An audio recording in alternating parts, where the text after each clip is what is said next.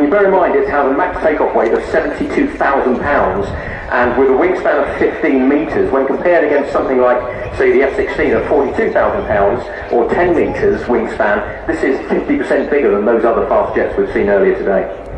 And the Uka or now Saturn AL-31F turbofan engines are certainly providing thunderous performance.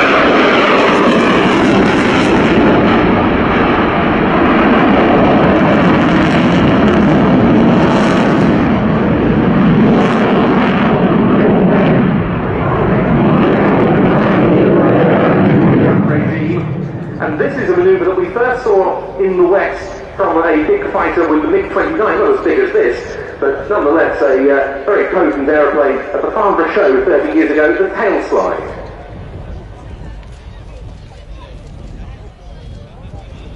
Very impressive for a number of reasons. Firstly, aerodynamically, bear in mind the strength of the aircraft is built in laterally, but for the aircraft to be going forward. So in the tail slide, the stresses and strains on the aircraft are amplified. Also, the flight control inputs are in the opposite sense to make the aircraft do what they would do whilst going forward. But also, the engines, they require hundreds of litres of air per second.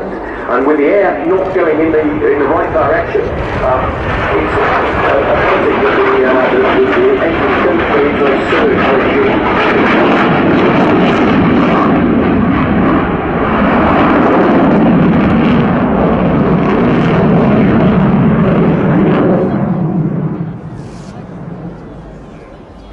So we've seen it once, and now we're going to see it again.